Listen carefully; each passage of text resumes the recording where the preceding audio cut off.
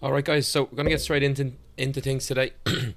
Obviously, welcome to this Saturday session with exam revision. Today's session is going to be covering a very, or tends to be an unpopular question with students. It's not the most interesting topic we cover on the Leaving Cert History course, but an extremely important question, and really importantly, or most importantly, it's quite a predictable question to answer when it comes up. Is generally asked in the same kind of ways, which we'll investigate as we go through today. So today's Saturday session is going to cover social and economic policies under the Cumann and Fianna Fáil governments over our course of partition and sovereignty in Ireland.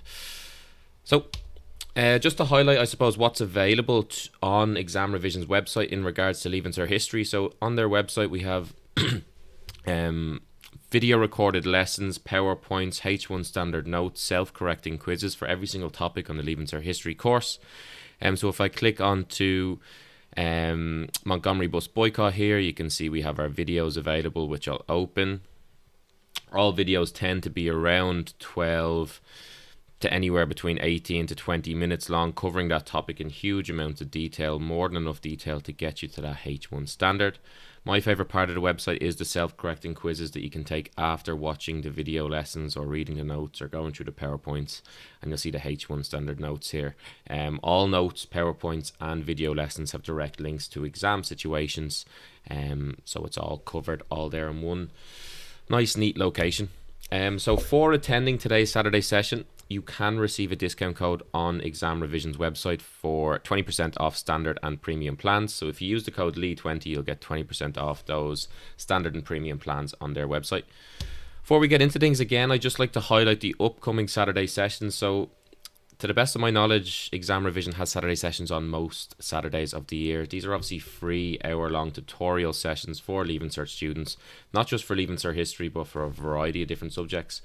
So on the 19th of March, we have Leaving Cert Spanish coming up. 26th of March, Leaving Cert French. Saturday the 2nd of April, you're back with me for Leaving Cert History. We'll be looking at one of our case studies from this section of the course, the Eucharistic Congress. Very important exam question, obviously, and we kind of focus on this kind of exam skill we'll call using our case studies to the best of our ability within the exams. And then on April 9th, we've Leaving Cert Biology with Connor, I believe. So roadmap for today, we're going to break today's session down into 3 different parts. Firstly, we're going to actually cover the content, looking at the economic and social policies of Cumann or CNG, which I'll refer to it moving forward. Next, we'll look at the economic and social policies of Fianna Fáil over this period or over a different period. So we'll compare and contrast, look for similarities and differences between both economic and social policies, and then we'll look at both successes and failures of both governments over that period. And then finally, we're going to go through a detailed breakdown of a macro-micro essay plan, going through every step of the way, how we write an essay for this very, as I said, unpopular but quite common exam question for Leaving Cert History students. So let's start looking at economic social policies coming as well. So we can break this down into 4 different sections even further. Firstly, we'll look at their agricultural policies. Secondly, we'll look at their industrial policies. Thirdly, we'll look at their social policies. And then last thing we'll do is just an assessment on Cumann. Basically, was their government a success or a failure? Or the word we're going to come back to, and I suppose we're just linking into an exam situation already, how effective was the Cumann government? And they can be effective and ineffective in different areas, and that's realistically the conclusion we're going to draw from the government. Anyway, so background info to Cumann government.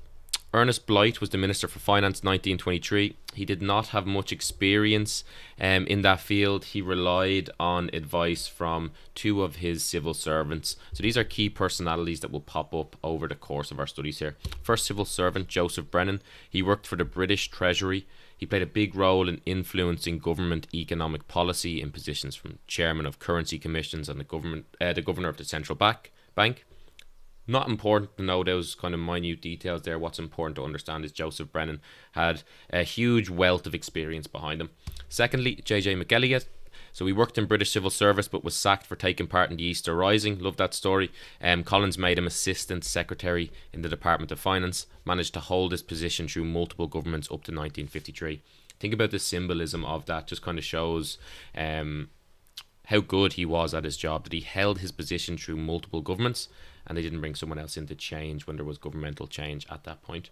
So when studying our economic and social policies here, I like to break this down. So I'll just print this on an A3 piece of paper for my students just to give you guys reference, and I'll photocopy it front and back.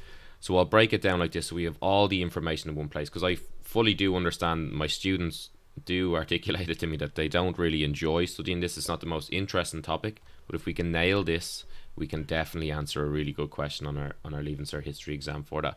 So I'm going to call it like a graphic organizer, okay? So the graphic organizer will look like this. We have the economic policies, agriculture, economic policies, industry, successes, social policies, failures. So I'll print this on an A3 piece of paper and I'll ask my students to fill in the notes. So I refer to this as, this is like our Bible for our economic and social policies here for Cumann, nGaedheal, Fianna Fáil. We have everything on literally one A3 page that helps us revise, and we can use different revision tools around how we actually, I suppose, study this information. But when we're writing our notes, we keep it all in this one place. So I'm going to break it down like this and I'll show you what it looks like afterwards as well.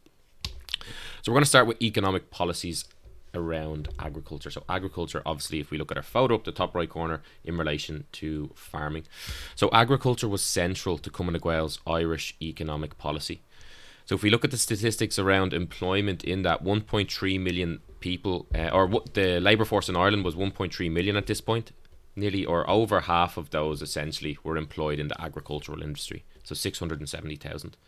And if we look at, I suppose, agricultural contributions to the economy, it exported up to 86%, or it made up 86% of Ireland's exports. However, it was a very vulnerable economic sector due to many weaknesses. So there was, I suppose, there was no centralised plan to the agricultural economy in Ireland. There was a lot of small, unproductive farms all over the kind of rural areas of the country. So we see Patrick Hogan, Minister for Agriculture, come in under Cumann nGaedheal and set up kind of 5 different things that would look to support agriculture over the course of Cumann nGaedheal's government. Firstly, he introduced the standards for production and presentation of produce. So we wanted to standardise the production and the presentation of Irish agricultural produce.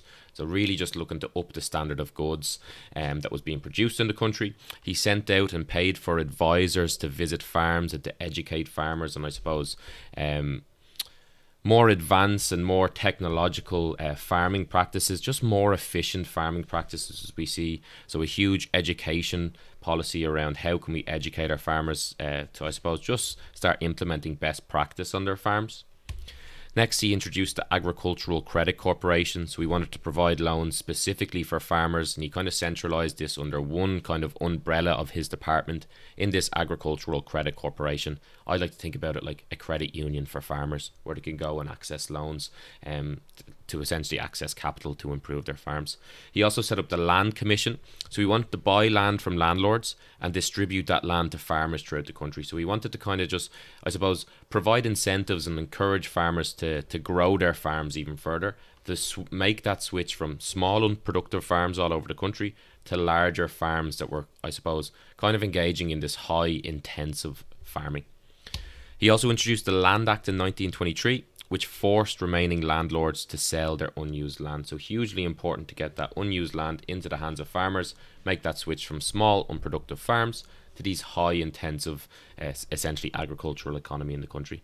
Ernest Blythe, however, cut the income tax and the old age pension at this time. So this was an unpopular decision with farmers, as income tax only benefited large corporate farms. And as we talked about, most farms in Ireland at this point were small, unproductive farms, and a lot of the farmers were in receipt of the old age pension. So that's a social policy that affected the farmers themselves. So that's why I've kind of included it here under agriculture.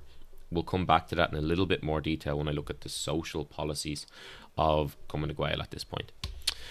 Economic policies, so industry on the other side of the spectrum. So when we're talking about industry, we're looking at essentially production, or just if we look at the photo or the little icon in the top right section of our notes here, we're looking at factories. So what is being produced in Ireland at this point? So industry provided 60% of export earnings to the economy. So it was an important sector of the Irish economy at this time. However, it was dominated by big companies such as Guinness, who exported products through the British Empire. Small industries, textiles, furniture sold within local Irish markets, and they really could not compete with the price of cheaper products that were being imported into the country. So these smaller companies wanted a switch in government policy.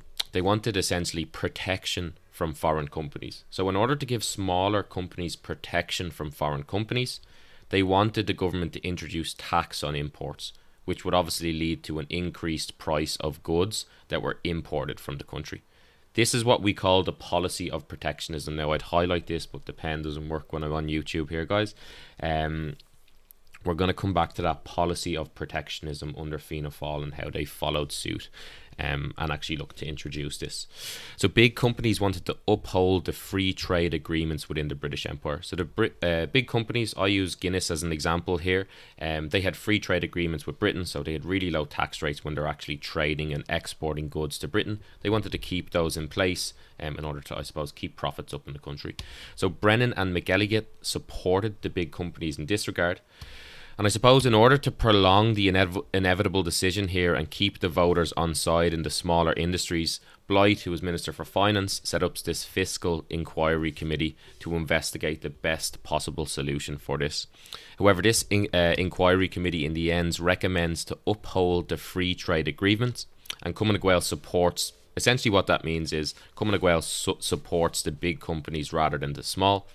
And I'm just going to highlight here, consider the implications of this for the next election. So that's what I suppose we'll come back to when we look to evaluate or evaluate how successful Cumann was in government. One of their biggest mistakes was not supporting, I suppose, smaller industries, and I suppose putting in place what I'm going to call social infrastructure in the country to, I suppose, improve the quality of life for the majority of the population. Think about lower to middle classes here. What the government was doing at this point was supporting big companies, which was supporting the rich and the upper classes, and that would obviously have implications for the next election. It would make them sort of unpopular. So small companies were not happy. However, in 1926, the government sets up the Tariff Commission to investigate requests for protection for small companies on individual goods imported on a case-by-case basis. So this Tariff Commission proves to be essentially useless or unhelpful, maybe useless is a bit harsh, as by 1930 very little cases had been investigated in the country, which just kind of highlights again the lack of support for small business and small companies in Ireland under Cumann government. We could also look to, I suppose, industry, how they introduced the Shannon Scheme, which was introduced to combat the lack of cheap power in the country. So we can look to the German firm Siemens developing this electrical power grid from the Shannon River. This was a huge, I've used the word reformative piece of engineering that was completed in 1929, but it was very progressive, very ahead of its time, looking to use electrical power, hydroelectricity from the Shannon River. We can also look to the ESB, the Electricity Supply Board, and how this established one of the first national grids of electricity in Europe. So by 1939, every town in Ireland had a very steady electricity supply, and obviously we still understand the role of the ESB in Irish society, and I suppose how that provides power to all of Ireland essentially.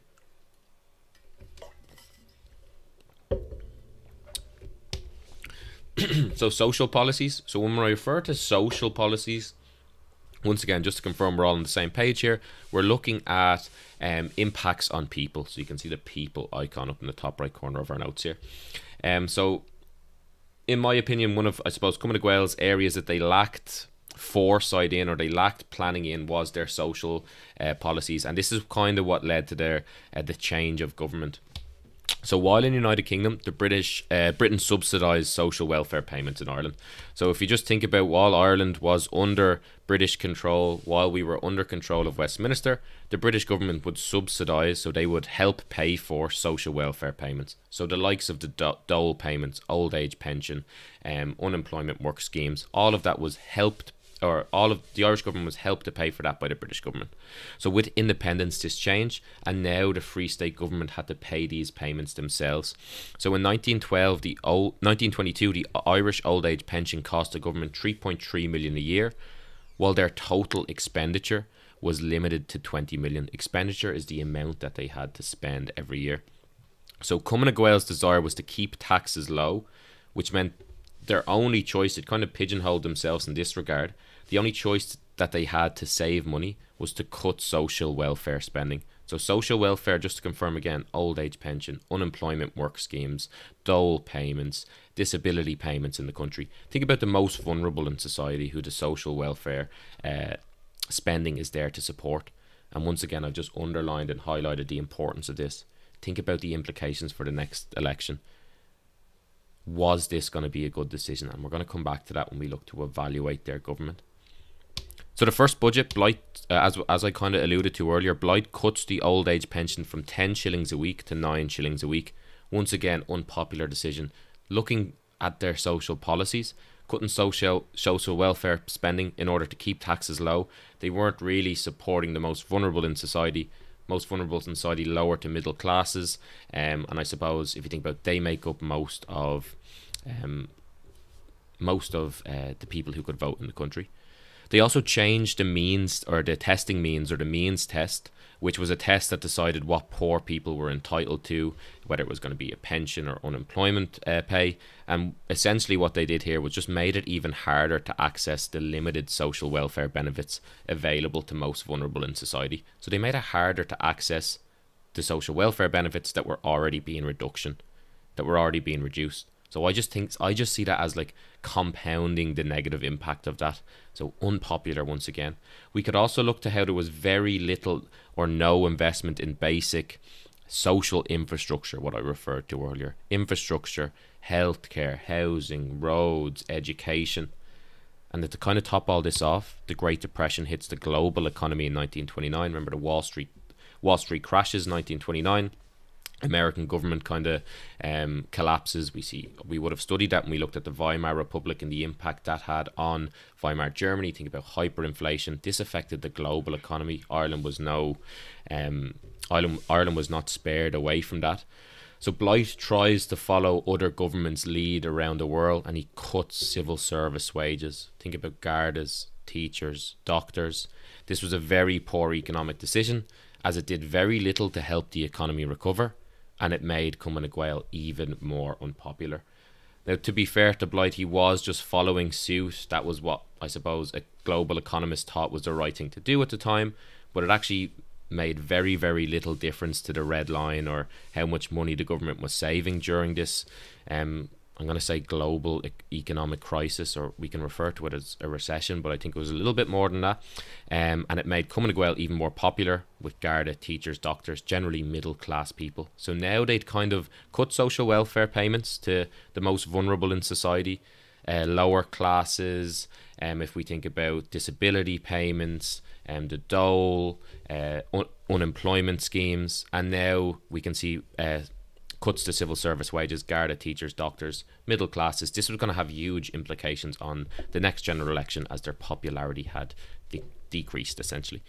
So to evaluate that, we're going to break it up very simply here: successes and failures of the company, the government. So Cumann and Gael had success with economic policies. So exports of agricultural produce to Britain restored to pre-World War I levels. So if we think about those 5 aspects that were introduced by Patrick Hogan, Minister for Agriculture, he increased the standards of production and presentation of produce in Ireland. So he essentially just ensured or looked at the quality of Irish agricultural produce that was being produced in the country, and he wanted to standardise all that, bring it all up to a level. He also set up advisors to visit farms and educate farmers into more efficient farming practices. He set up what I'm going to call the Credit Union for Farmers, the Agricultural Credit Corporation, providing loans specifically for farmers so they could access capital to increase, I suppose, just to increase the infrastructure and the technology they had available on the farm.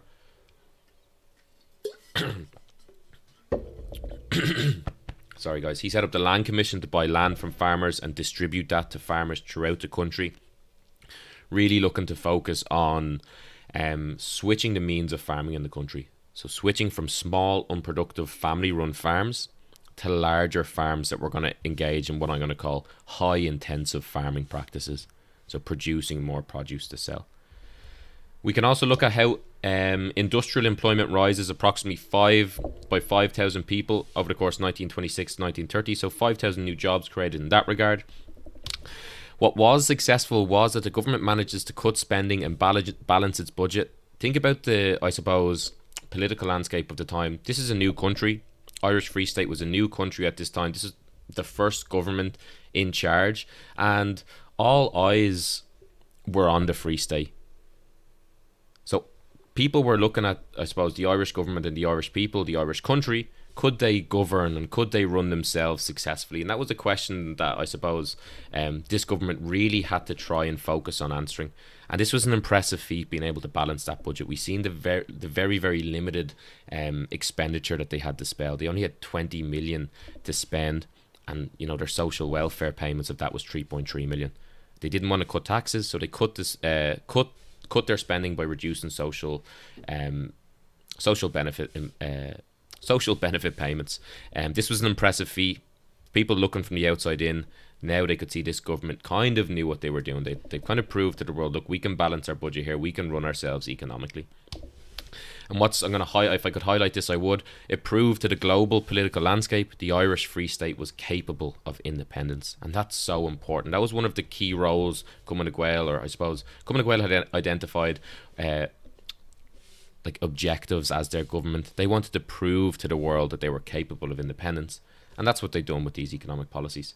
However, failures, low tax and low government spending policy was unpopular with large proportions of society, especially with the lower classes and the middle classes who held the majority of the votes in the country. Once again, think back to those social policies. Reduction in social welfare payments, old age pension cut, social unemployment schemes cut, dole payments cut. That had huge implications for the most vulnerable in society.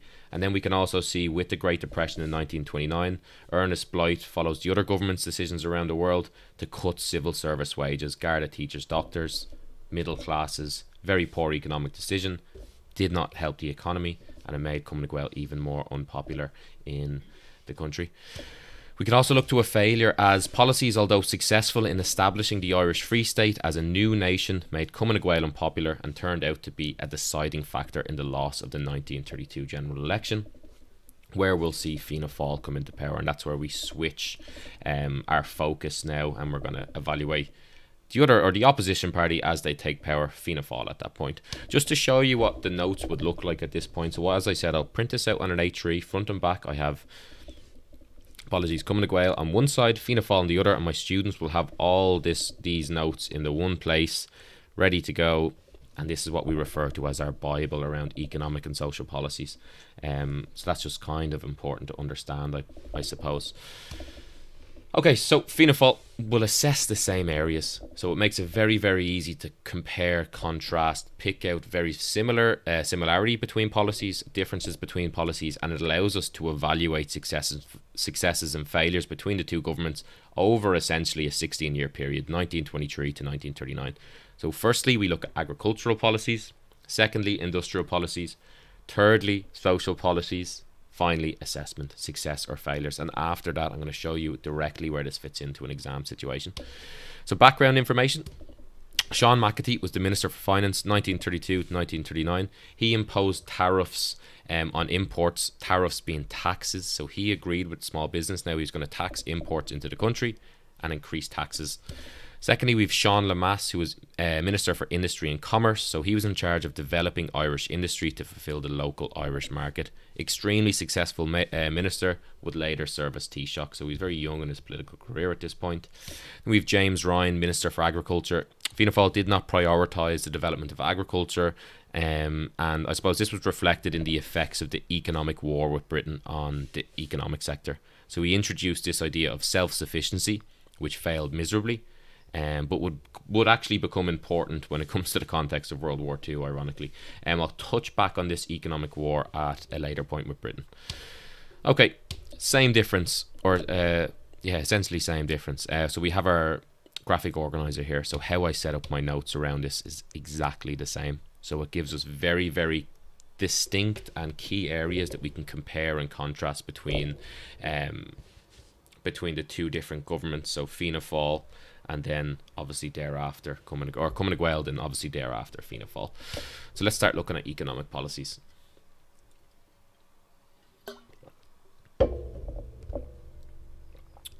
Sorry, he's having a sip of water. So, Great Depression hits in 1929. This cuts the demand for agricultural produce in Britain. As a result of this, value of Irish agricultural exports fall from 47 million in 29 to 18 million in 34. Think about the significance of that drop in terms of the economy. Think about how much money the Irish economy is losing as a result of that over a 5-year period. As I said, I referred to the Great Depression. It's a recession on steroids. It was a huge global economic crisis. So in order to, I suppose, pay for this or to make up that money, Ryan introduces 3 or 4 different initiatives looking to combat this. So firstly, he offers subsidies to cattle farmers and begins to buy animals to generate income. So he wanted to see this switch to essentially tillage farming from arable farming. So we wanted to see farmers switch from, farming cattle to actually farming crops, more profitable. So he guaranteed prices for wheat and sugar beet. However, these initiatives had very little impact in limiting the damage to the agricultural economy. So by 1931, only 10% more land had been switched to tillage farming, so tillage being crop farming, and small farmers suffered while policy supported big commercial farms. So what that essentially did was widen the gap between the top and the bottom in agriculture. So the gap became bigger between small, think about family-run farms who really struggled during this period, to those high-intensive, large-scale productive farms. Those essentially like corporate farms, I'll call them. We see a huge gap between the top and the bottom. He also cut the annuities payments, which supported smaller farmers. And all these policies were paid for by raising taxes. So this also resulted in a rise in the cost of living for urban consumers. And this affected the poorest in society most. When I say the rise of cost of living, obviously the Great Depression affecting the agricultural market or the agricultural economy in Ireland like this, what it resulted in on the everyday person was the rising cost of food in Ireland. And that's how we see a rising cost of living, and that obviously affected the poorest in society most, who wouldn't be able to afford that food moving forward. Industrial policies. So Fianna Fáil wanted to follow a policy of protectionism, and they wanted to encourage the growth of Irish businesses. So what we're going to see Sean Lemass do is introduce tariffs or taxes on thousands of imported goods. So he wanted to essentially increase the cost of goods that were produced outside of Ireland to encourage Irish people to buy Irish goods, shop local essentially. So Lemass encourages Irish manufacturing companies to set up in order to serve the Irish market only. So they would not export their goods, footwear, textiles, furniture. So between 1931, the industrial output rose from 55 million to 90 million and created 11,000 jobs in Ireland. Huge success, 11,000 jobs over 7 years. What I'm going to highlight to you now, and I might come back to it, these were new jobs in new industries like footwear, for example. So these weren't just jobs that were there before. New jobs in new industries, that's important. So he also introduced this Control of Manufacturers Act, which states that all new companies must be Irish owned. And I suppose this was a policy that was introduced to look to protect Irish businesses. He didn't want foreign companies coming in and setting up in Ireland. He wanted Irish owned businesses that were set up just to serve the Irish market or the Irish people. Think about Irish people buying Irish goods from Irish people. That's that policy of protectionism. He also set up the Industrial Credit Company to provide loans to companies to get started in the Irish market. Once again, think about that as a credit union for Irish owned companies. So they could get up loans, they could get capital from the government to encourage them setting up in the Irish market. He also set up this idea of semi-state companies, which allowed essentially larger scale companies to support larger projects. So he introduced this idea of Aer Lingus, which is partly owned by the Irish government. So Aer Lingus is a larger scale project or a larger scale company, more of a corporate company, which is semi-owned by the Irish government. So we wanted these Irish-owned industry at both small-scale levels, think about small businesses, and kind of corporate businesses like Aer Lingus. So Lemass was happy to give Irish company monopolies over the market, but this drove up the price of good and lowered the quality due to less competition. That's important to understand as well. How did this impact the everyday person? Drove up the price of goods and it lowered the quality due to less competition. Let's evaluate their social policies. So there was more focus on development of social policies than Cumann na nGaedheal. So Fianna Fáil recognised the importance of this in relation to voting, and that's going to be important to understand. They recognised the importance of this social infrastructure in order to, I suppose, support them democratically, get them through the elections. So 1933, we see the Unemployment Assistance Act introduced, increased unemployment benefits and extended them to farmers. Think about the opposite of that under Cumann na nGaedheal, how they reduced unemployment benefits to people and how that impacted farmers. Think about the cuts to the old age pension. Now we'll see Fianna Fáil go the opposite direction there and look to support them even further. They also introduced the Health Insurance Act 1933, improved the health insurance in Irish society. So now people would have more access to healthcare, more access to health infrastructure in the country, supporting the most vulnerable people in society. We also see old age pensions improve. So they introduced the introduction of pensions for widows and orphans. This is an extremely popular introduction if we think about how that was supporting the most vulnerable in society, widows and orphans. Really popular policy introduced by Fianna Fáil at the time. They also invested in housing. So 1932 Housing Act, 10 million invested to help local county councils build 12,000 houses a year in comparison to the 2,000 a year that was built under Cumann na nGaedheal. And they also improved conditions in urban slums, created jobs in the building industry by commissioning work. So huge focus on the development of this social infrastructure, unemployment benefits, health benefits, housing, and I suppose you could kind of touch upon education there as well. Okay, let's evaluate the successes and failures of Fianna Fáil.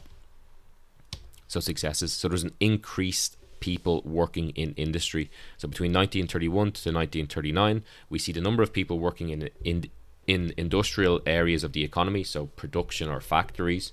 We see that increase by 55,000 from 110,000 to 165,000 over a 8-year period. We see the Coal Cattle Act, which raised the quota of Irish cattle allowed into Britain by a third, and the Free State took another 1,250,000 tonnes of British coal, which eases the economic war between the two countries. Now, I did kind of gloss over this idea of the economic war. I'll maybe briefly touch upon it now.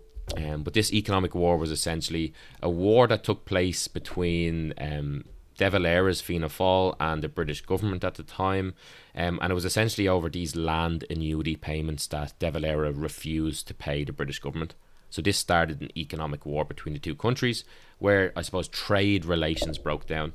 However, this economic war ended before World War II began, and I suppose part of the settlement was, I don't know, a final resolution of the issue that had essentially was started the economic war. So the government of Éire, and this is interesting, so first time the government of Éire, as it was called on the final text, the document produced by the British government, agreed to pay a £10 million lump sum as a final settlement of the land annuities issue that had kind of started the economic war. So remember, I briefly touched upon it. Eamon de Valera and Fianna Fáil refused to pay the land and annuity payments to Britain. That started the economic war. We see trade relations kind of break down. The resolution to the war was De Valera agreeing to pay 10 million lump sum as this final settlement of the land annuities issue. And I suppose if you just consider the overall cost of the land annuities that are estimated to be as high as, I think, around £100 million, that's how much, I suppose, De Valera and the Fianna Fáil government were due to pay Britain over that period as a result of the land annuities issue. The final sum that De Valera paid, obviously being £10 million, absolutely outweighed the economic hit that was suffered by the Irish economy at that time. So for me, essentially, my opinion, Fianna Fáil had secured essentially their government a really good deal at this time. Now, I know I briefly touched upon that there. Anyway, we have the 1938 Anglo-Irish Agreement. So this would have came in after the economic war had been settled, and Britain gives Irish agricultural produce privileged access to the British market, and Ireland did the same for British coal. They're in, I suppose, just to kind of conclude their successes of their economic policies, the industrial policy was more effective than the agricultural, which was the complete opposite to Cumann.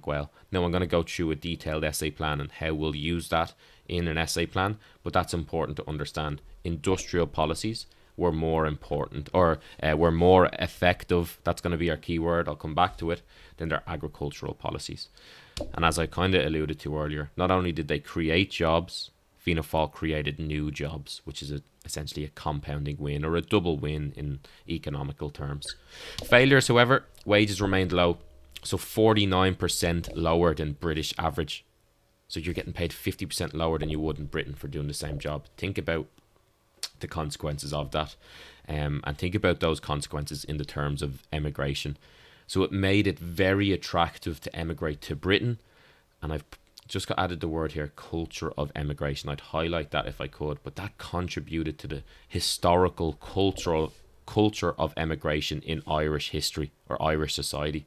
And we could link that all the way back to the famine, and where we see this huge exodus or huge exit of Irish people to places like Britain, America, as a result of the low wages and poor quality of life experience in the country. And that's important to understand, and we have some statistics to back this up. So emigration resumed after the Great Depression. So in 1937 alone, 26,000 people emigrated. What we could also look as a failure is that these new industries would not survive in an open market. So essentially, and I have it in bold here, the protectionist policies were not sustainable long term. And I'm going to fast forward. If we think about just Irish history, think about EU membership, okay? The whole benefit of being in the EU is this, I suppose, access to this huge market where trade can take place between different member states, with obviously, I suppose, to make it very, very simple, with agreements in place between countries that, I suppose, lower taxes on exported and imported goods between EU member states. So this protectionist policies of looking to develop Irish owned businesses and that don't export goods and tax and introduce high tariffs or taxes on imported goods wasn't going to be sustainable long term, and it doesn't fit into the ideology of the European Union, which is important to understand. Also, Ireland, now I'm getting down a rabbit hole here, but Ireland is just way too small of a country to follow this protectionist policy or this idea of self-sufficiency, and that's important to understand. So this nationalistic self-sufficiency agricultural policies made Fianna Fáil realise Ireland had to interact with foreign trade and investment, especially with Britain, and that's important to understand. However, what's interesting to think about, this kind of switch to this idea of self-sufficiency, so producing enough goods to feed yourself, not relying on imported goods, would actually come to be important as World War II breaks out. Obviously, wars going on, global economy is affected, trade is affected, imported goods is hugely affected. We see the ability to switch to some sort of a self-sufficient agricultural economy was hugely important at that time. Anyway, that's more of when we look at, I suppose, World War II, the experience of life in World War II in Ireland. Okay, links to an exam. So I'm just going to show you 3 questions and just look how similar these questions are. So I know the information isn't as interesting as some of the topics that we cover, but for me it's very, very digestible. It's very, very easy to remember, and as you'll see, the questions that come up are very, very similar, very, very easy to answer. And what I like about social and economic policies for students, from a student's perspective, is that it's very, very black and white. Like, the economic policy was either a success or a failure. Here's the statistics to back that up, and that's providing analysis. So I'll always go back to that phrase in history. So Leaving Cert History students, we're not asking you to tell the story. We're not asking you to provide narrative. We're asking you to analyze historical events. So I don't want to hear the story of history. And the economic and social questions, I put a heavy emphasis on them with my students because it's very, very black and white. Here's the facts around it. Here's the statistics to back it up. And that's actually providing analysis to the situation. And that's important. It's very, very easy to evaluate how effective an economic policy was, because how much money did it create? While it's harder to understand, for example, maybe solidifying democracy, that's harder to understand, as it's very, very subjective, and there's not essentially, like, there's not statistics, facts, or data to support the writing's claims at that point. Anyway, that's why I like these economic and social policy questions. Let's have a look at how these are asked in the past. So during the 90s, about our peel paragraph approach, that's the word we're going to be linking in every single paragraph. Cumann had an effective agricultural policy. And that's what we're going to be coming back to. How well did Irish governments cope with the social and economic problems they faced 1923 to 1945? Same question. Cope is the word we'd be talking about. The Cumann coped well with their agricultural policies as they look to increase the number of exports to Britain through Patrick Hogan's initiatives or something along those lines. During the period 1922 to 1939, how successful were Irish governments in responding to the economic challenges they faced? And when we deal with economic issues, it's almost second nature that we talk about the social impacts of those. How did that affect the people in the country? That's really important. Okay, let's have a look at our essay plan. So I'm going to deal with the first question I talked about there. Sorry, apologies. During the period 1923 to 1945, how effectively did Irish governments tackle the social and economic problems they faced? Now, so what I'm going to refer to here is, I'm obviously just presuming that people attending or people watching would have watched an earlier session that I done. I just recommend going and watch it around strategies to improve essay writing at Leaving Cert History. I covered it in November, so it's on ExamRevision's YouTube. Huge detailed breakdown of how I suppose tackle essay writing at Leaving Cert History, how I plan for essays, different levels of planning, macro and micro planning, how I structure each paragraph. So within each paragraph, I'm looking for students to do 6 different things. Then we follow a peel paragraph approach, make a point, explain it, provide evidence, link it back to the exam question. All that is covered in a hugely important Saturday session that it's just an hour watch now, and I give you multiple examples of how I write paragraphs, how I use macro and micro level plans and a peel paragraph approach to write that.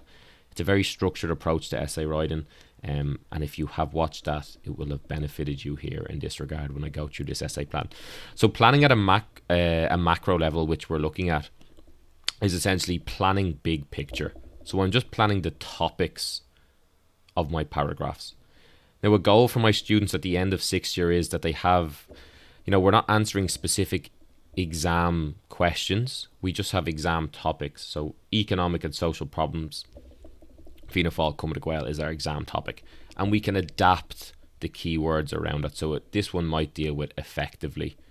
And it might come up this year where I'd say, how did they cope? They're the keywords we'll have to ingrain throughout our essay.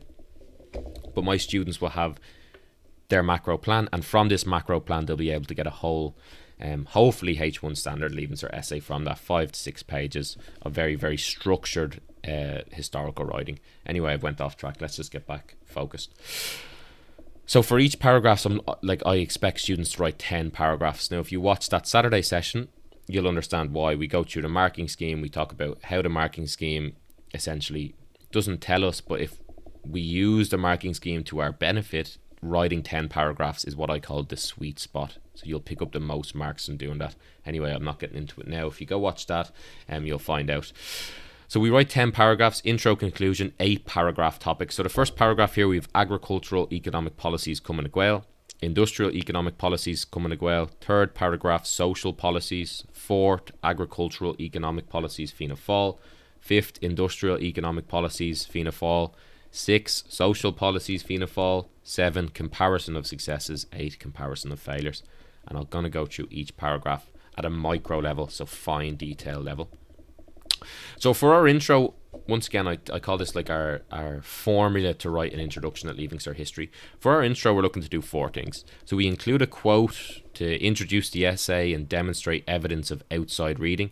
Now, we should be trying to demonstrate evidence of wide reading throughout our essay. I recommend essentially in every second paragraph we should have a quote from outside reading. Maybe that might be in a historian, it might be from a key personality at that time. You might include a quote from Eamon de Valera at that time when you're talking about the economic war, or you might include a quote from Sean Lemass on his economic policies. In this essay, I actually think I include a quote to start off on by Roosevelt around the importance of, you know, social policies or strong social infrastructure in your economic policies to support the people in the economy. Now, anyway, I might come back to that at a later point.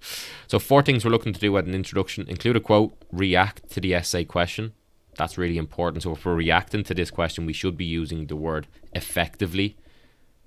Irish government's social and economic problems. So I might use a phrase like Irish governments over the period from 1923 to 1945 effectively dealt with different sectors of both social and economic problems that they faced. Then I'm going to state the main arguments of the essay, and I'll explain the approach. So firstly, I'm going to discuss the effectiveness of Cumann na Gaedheal's agricultural policies. Secondly, I will outline how effective Cumann na Gaedheal's industrial policies were, etc. Thirdly, I will discuss the effectiveness or the ineffectiveness of Cumann na Gaedheal's social policies, or something along those lines. So within our micro plans, we obviously have our essay topic on the left. Now I'm going to just scan my mouse over this, so I hope you can see that. We have our essay or our paragraph topic on the left column, and then we have a small set of micro plans or micro questions that are going to help us pick up full marks in terms of our CM, so our cumulative mark within that paragraph. So firstly, you outline how many people in the workforce were employed in agriculture. Explain why agricultural industry was vulnerable. Think about that idea of small, unproductive, family-run farms. State 2 out of 4 policies introduced by Patrick Hogan, Minister for Finance. There you might talk about Hogan's introduction of, you know, standardising the presentation and production of goods. You might talk about the credit union set up for farmers or something along those lines. Explain the impact of Ernest Blythe's decision to cut income tax and old age pensions for farmers. So it affected the smaller, more vulnerable, lower class farmers who ran small, unproductive farms, compared to, I suppose, didn't affect the large scale farmers or the rich farmers, essentially. Industrial economic policies. So explain why industry was important to Irish economy in relation to export earnings. Describe the nature of large industry and small industry in Ireland. So literally just outline what large industry was, what small industry was. Outlined a decision made by Brennan and McGilligett to support large industry in Ireland over this idea of protectionism. So you should make reference to the Fiscal Inquiry Committee there. And essentially how that was an unpopular decision might be a good place to go. How it supported large industry and didn't look towards supporting Irish-owned industry. Explain why the Tariff Commission was set up and its role in the Irish economy. So when you're looking at that Tariff Commission, I suppose what's important is that it was set up to investigate requests for protection for small companies and individual goods. However, it was set up, it was going to look at it by a case-by-case basis. And what you should be saying there is, essentially, it was very unhelpful to small businesses in Ireland, as very little cases were actually investigated by the committee.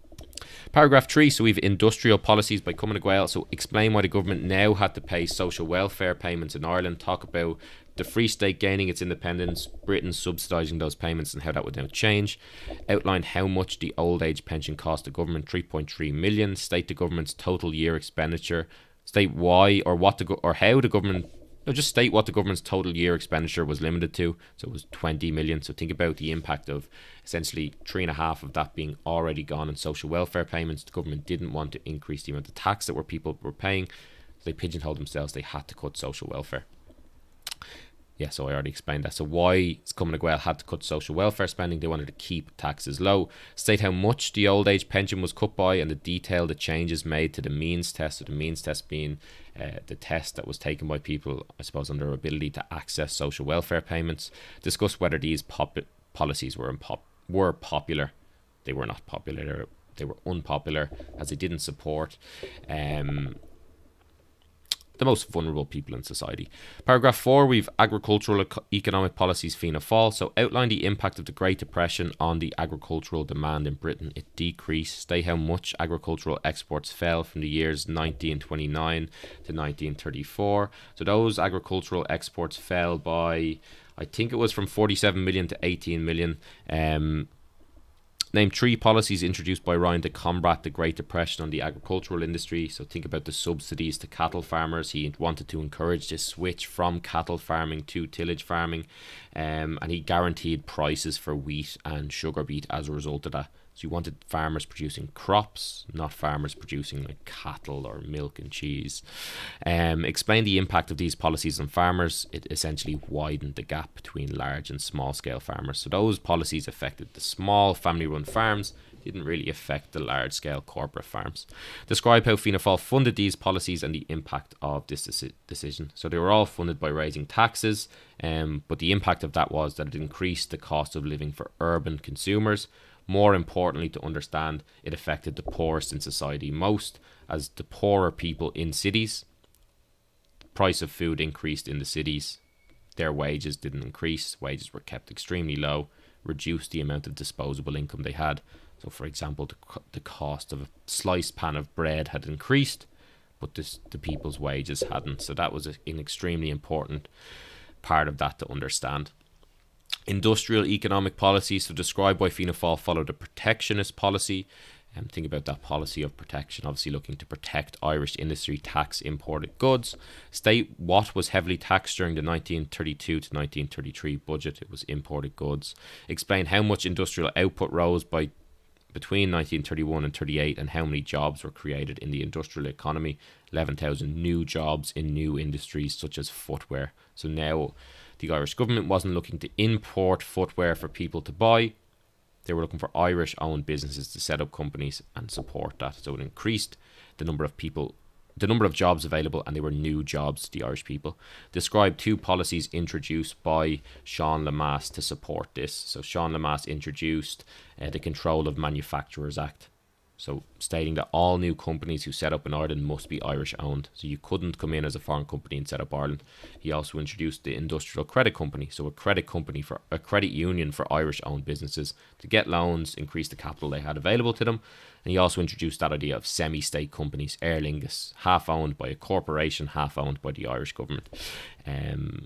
Social policies by Fianna Fáil. So state whether Cumann or Fianna Fáil focus more on social policies, explain why development of social policies is important in relation to voting, and explain 3 social policies introduced by Fianna Fáil over this: Unemployment Assistance Act, Health Insurance Act, Housing Insurance Act. And I forgot to include a point there. Think about how this, think about the implications of this for the general elections and for voting in general. It would make the party popular, supporting the people.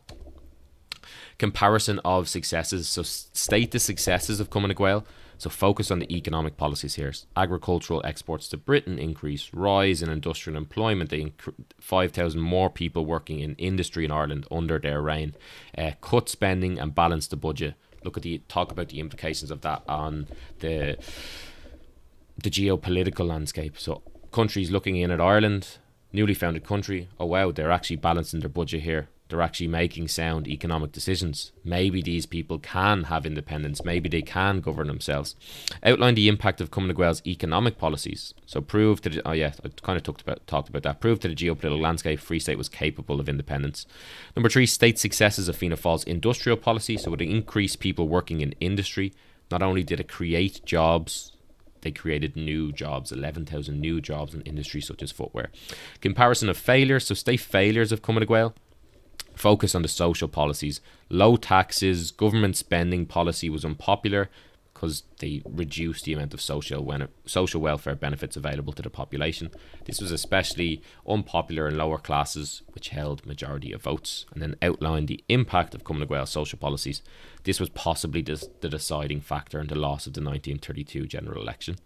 State failure of Fianna Fáil, so wages remained low. Talk about the impact of that on emigration. So we see 26,000 people emigrate in 1937 at the end of the economic war. Protectionist policies were not sustainable. Once again, you could touch upon the idea of or the overarching idea of the European Union there, and how, you know, those protectionist policies goes against the basic principles of the European Union, which is, I suppose, cooperation, agreements, and trade between member countries. And then you could talk about the self-sufficient agricultural policies, how they were a failure. But you could also touch upon that idea of how, you know, farmers gaining experience in those self-sufficient agricultural practices, producing enough goods to feed your own population, would be important when we switch to a wartime economy in World War II. There's nothing wrong with having the foresight to touch upon the context of the events that we're talking about, what's happening in the future there. And then 4, outline impacts of Fianna Fáil's policies. And I just love that, you know, how that contributed to the historic culture of emigration in Ireland. That'd be a great phrase to include in your essay there. I think that's really, really high order thinking. You're thinking about the impact of that on the bigger picture, the macro picture of emigration, and that culture of emigration we have in Ireland that dates back all the way to the famine. And then conclusion. So I call this our conclusion formula. Restate the main ideas. When one considers how effective the effectiveness of both Fianna Fáil and Cumann na Gael governments' economic and social policies, both governments had successes in some industries with failures in the other. Answer the so what, so explain why any of this matters, why the reader should care. Think about the significance of this to that historic culture of emigration in Ireland. Think about the significance of Ireland proving to the world, or the geopolitical landscape is a good phrase, that the Free State was now capable of independence, that they were capable to govern themselves. That's why the reader should care. So then you should include a kicker or lingering thought. So the last sentence should leave the reader nodding in agreement and feeling glad that they bothered to read your essay. And I always just say, if you're stuck here, use a famous quote that connects your ideas in the previous sentences. So last thing before I finish up, guys, we're just at the hour there. Once again, I'll just kind of go through really quickly what's available on ExamRevision's website. We have pre-recorded lesson videos of every single topic on the Leaving Cert History course, and we've self-correcting quizzes, H1 standard notes, and PowerPoints available, all ready to be used, all ready to be accessed via that platform. I won't go into too much detail there. Once again, I'll highlight the discount code. So it's Lee20. It'll get you 20% off those standard and premium plans on the website. And last thing before I finish up, guys, is just to highlight the upcoming Saturday sessions again. So next week we have Leaving Cert Spanish. Following week we have Leaving Cert French. 3 weeks time we're back with me, Leaving Cert History, looking at the Eucharistic Congress. One of our case studies from this section of the course, hugely important, huge implications for an exam situation for you. This question is very, very common. And then we have Leaving Cert Biology, the 9th of April. I'm going to leave it there, folks. Thanks so much for the hour on a Saturday morning, and I'll speak to you soon.